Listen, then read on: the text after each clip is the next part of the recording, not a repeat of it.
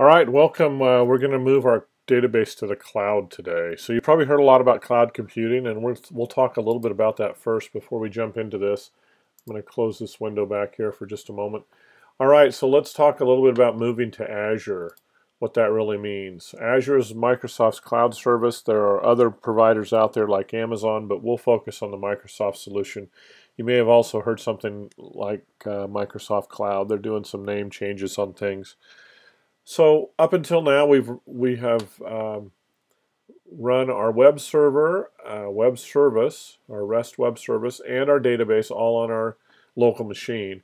And we're going to change that. So our database and application runs on that server. So in a cloud computing environment, your application or services or database service, in this case, can run in the cloud. So your application isn't on your local machine the way we have it now, but you can access it from here through the network, through a portal, and we'll show you that in just a minute. There's really two modes that you can set up cloud resources in most of these services. One is to just set up a remote server.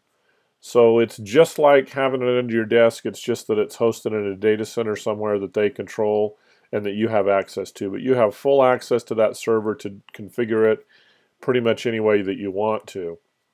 Now another way that's a little bit easier to get into, which we're going to start into, is basically we just really care about the database itself running out there. We don't really care so much about trying to set up and maintain the server that the database runs on. So we're just going to go out there and configure the database and let them worry about what server to put it on. It could be on multiple servers depending on how large your database is. There's lots of choices there. So it's still a virtual machine, but it doesn't matter which one. You can access it and configure the service, but you can't get on the machine in most cases and mess with the machine settings. So those are our two choices. We're taking the orange path here rather than the green path, and we're just going to set up out there. And we will start that process by logging into the Azure portal. Remember, Azure is Microsoft's cloud service, so I'll just do a quick Google search for the Azure portal, and we can log into this.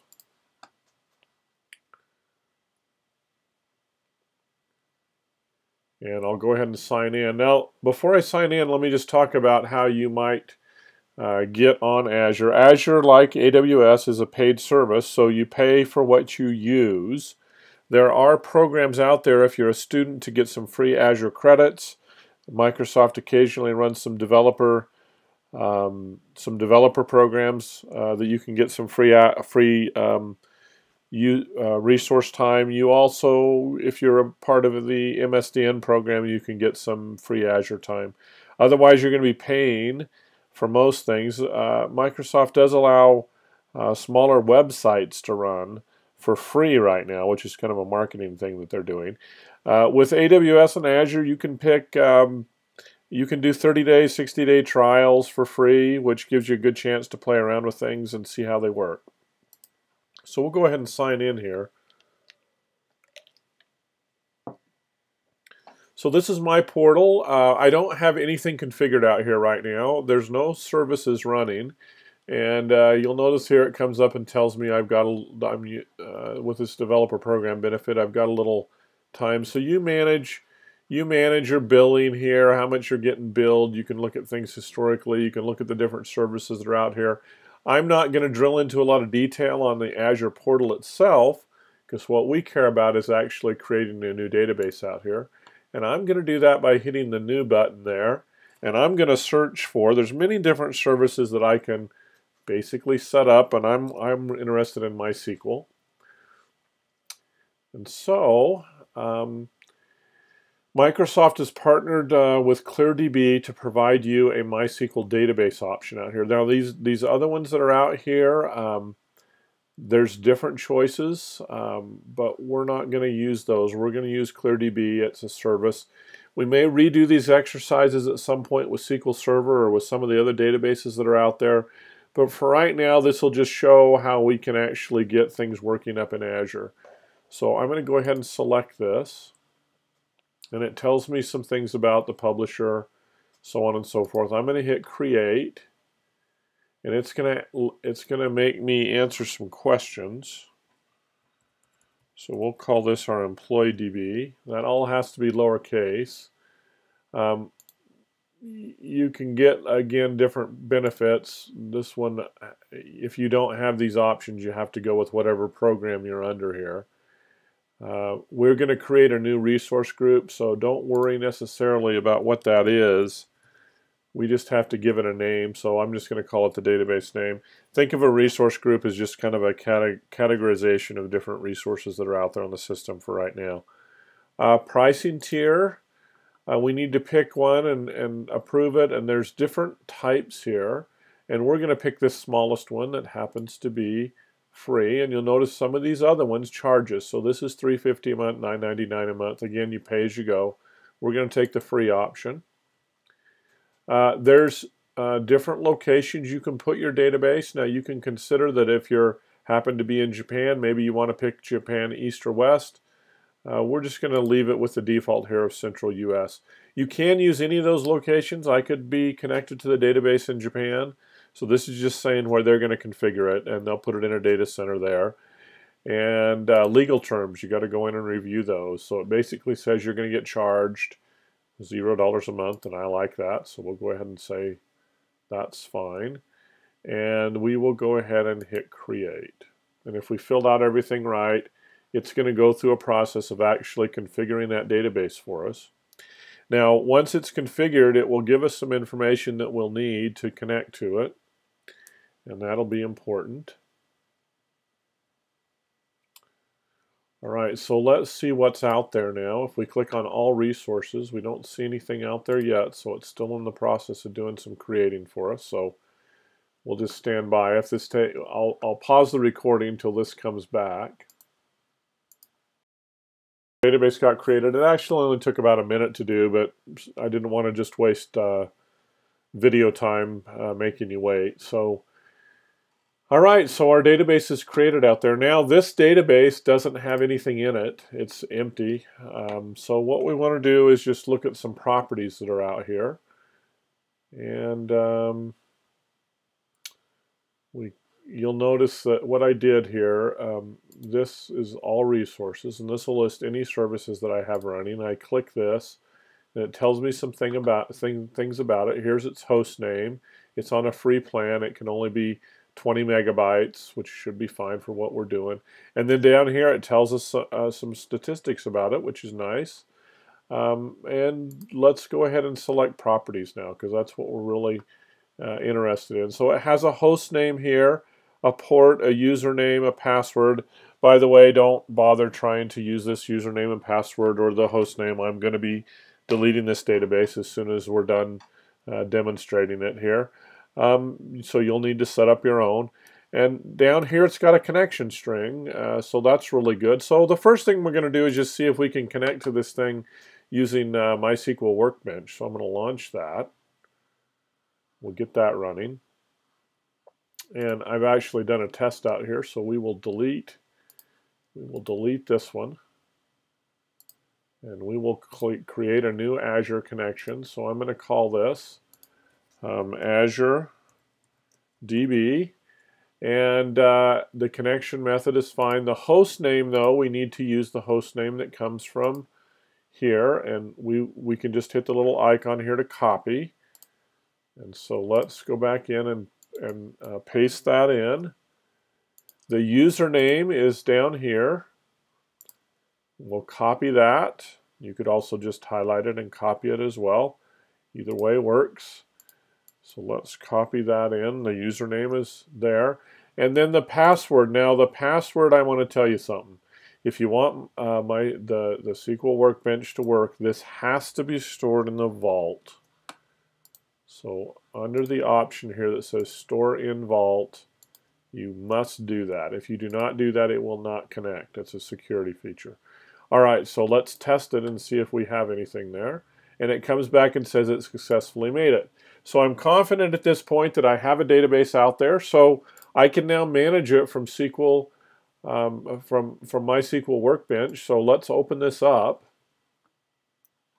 and see what we have.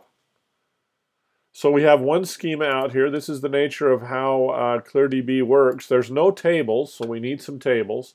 And the question is, where do we get the tables? Well, we have a local instance of the database running. So I have my local copy here. And what I'm going to do is go down here to Table Personnel and right-click on it.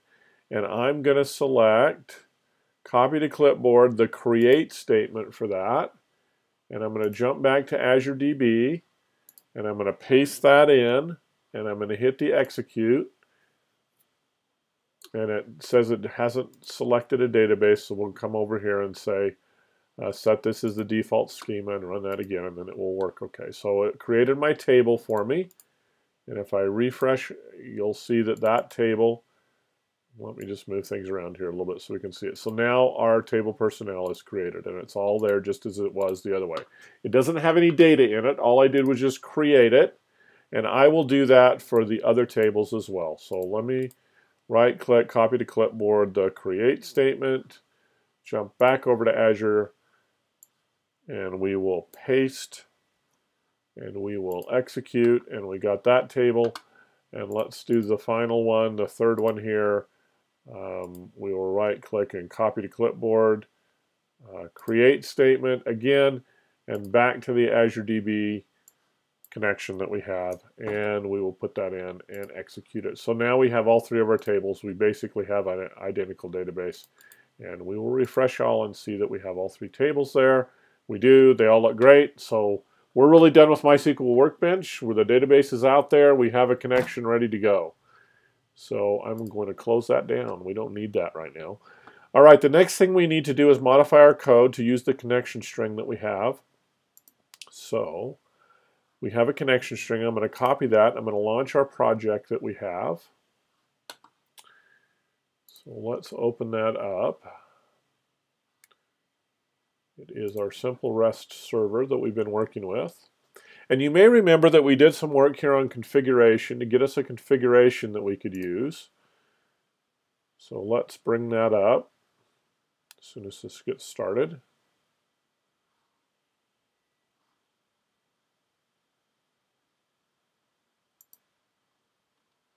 And that's in the DB connections config file, you remember. We had this alias called localDB, and even though now that it's a cloud DB, I'm not going to change that because I'd have to change the code. What I am going to do, though, is change this connection string. Now, before I do that, I'm going to go ahead and make a copy of this. I'm going to paste in the connection string that I got from Azure, and I'm just going to do a little manipulating here. Now, the reason I'm doing this is because I want to preserve my local connection if I need it for some reason for testing. And so it's always a good idea to kind of not just destroy configuration information. Then this connection string that comes from Azure, we are going to copy and paste this. And again, remember, I'm going to be wiping out this database, so the user ID and password and the database host and all of that will not be available to you to use from my Azure account. You can create your own. You want to be careful sharing that type of information out on the internet. There are people out there that are looking to grab compute resources on Amazon or Azure and use it for various purposes that they have. Bitcoin mining, spamming people, there's all kinds of reasons that they might want to do that. Search for extraterrestrial life. In any case, you want to guard your account information. This is not anymore under your desk where no one can get at it. It is now out there in the public cloud where anybody can get at it. And we will be talking about authentication here and securing things at some point soon. But right now, we've got our connection. So that's the only change we have to make because we did such a good job with our configuration here. So what I'm going to do is go ahead and launch this.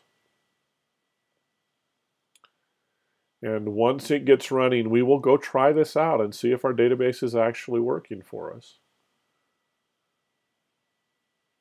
We'll go grab something to put in it. Okay, our server's running now. And so we have our portal here, and we have our server, and now we're going to open up a new tab and run DHC and have our we'll have our REST client application that we're using. And so what we'll do to start with is we'll do a post to create a new thing. So we're going to create this new person right here. So we'll do a post on the person, and if everything's connected right, it should work. Okay, it says it created it, Now we know that if we do a get on person,